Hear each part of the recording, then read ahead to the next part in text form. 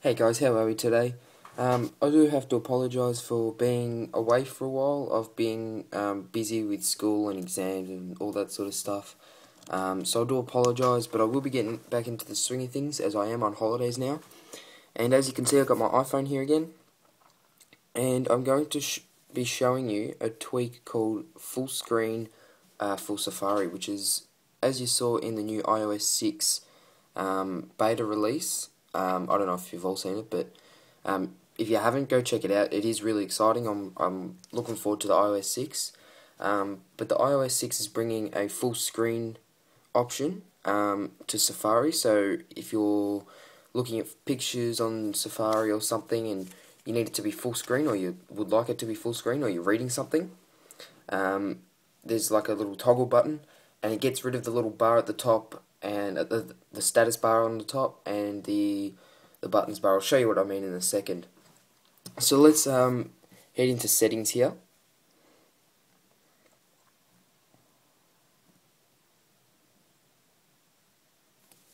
And as you can see here, if I scroll down,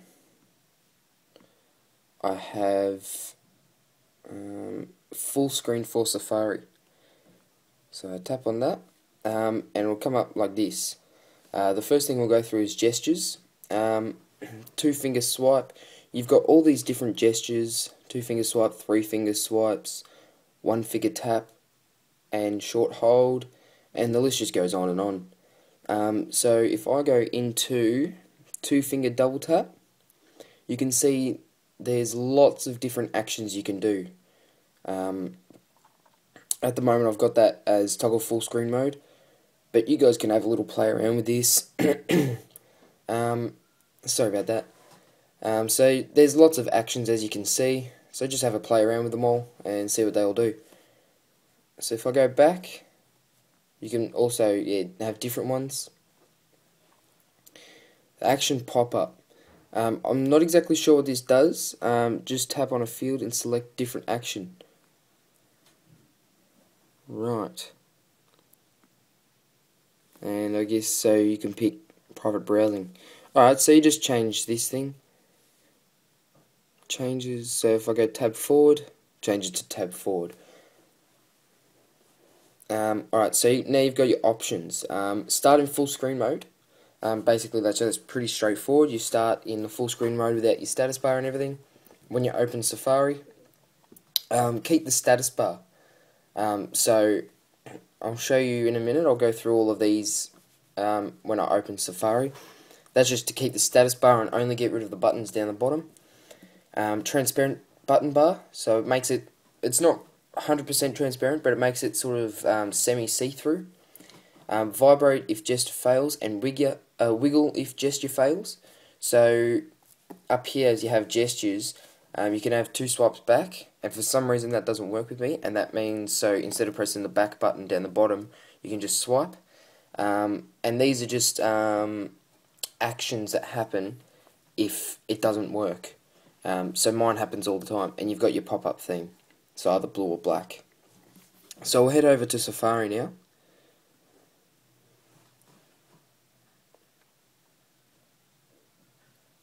And as you can see, I've got the status bar up here and I've got the button bar here. So if I double tap with 2 fingers, that's my toggle, everything's gone. So it's just a clear way to scroll through your Safari page. And then if you want to bring it back, just use your toggle button again. As you can see, this is the button bar, and this is the status bar up here. So if I go keep status bar, we'll also go start in full screen. You'll see as I come over here, that didn't work. As you can see, I've still got the status bar there. So if I bring it back, if I go here and I close Safari and open it, it should start in full screen mode. There you go. As you can see, that disappeared. Alright, so that works alright. As you can see, the status bar is still there, and that works fine. So then you just double tap, and it comes back. If I go back into settings and I turn that one and that one off, I go to transparent button bar.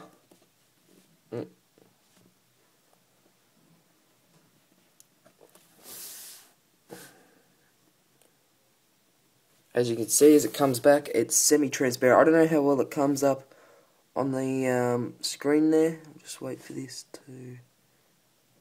There you go. If I go over some writing, you can see the writing through the button bar. So that works pretty well, guys. I really enjoyed it, the way it worked. I'll just bring that back.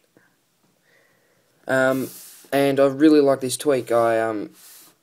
It works almost exactly the same, if not more, than what the iOS 6 full screen option gives you.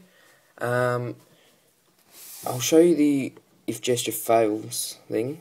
So if I come here and I go like this, as you can see, it vibrates and it just the whole screen wiggles. I don't know why those gestures aren't working for me. Oops, sorry about that, guys. I do apologise for that. I'm not sure why those gestures don't work, but hopefully they'll bring out a fix and they'll work for me soon. I hope you guys enjoyed this video. Please rate, comment, and subscribe. You can download this from the Cydia store. Forgot to mention that. And we'll see you guys soon. Alright, catches.